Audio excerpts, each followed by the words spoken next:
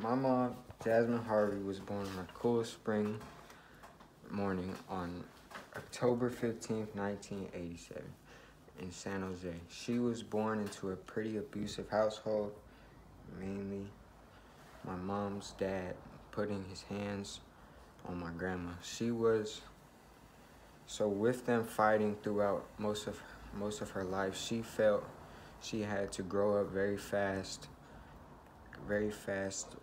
and really just be there for her mom and pretty much be her therapist throughout her life.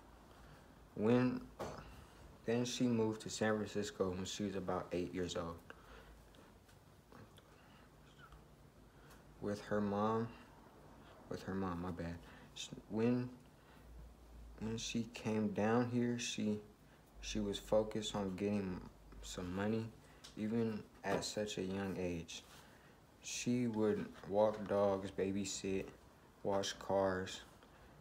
When she got older, she started MAIP, a program that helped her get a job at a senior center. When she was about 15, around 18 is when she had me. And it was a struggle at first.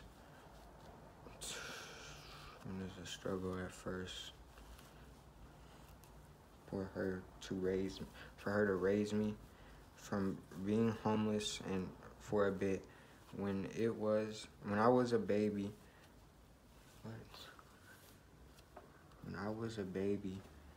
being homeless for a bit when I was a baby, to family just not getting along.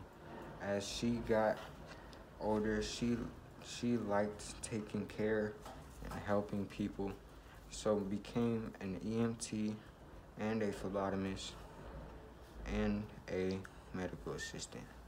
When I was 7 years old, I got sucked into CPS for about 4 years, and my mom never gave up on getting me back into her house, and I'm very happy about that. Some quotes she has said to me and I liked are, "What you give is what you get. Health is wealth. Don't start nothing, won't be nothing.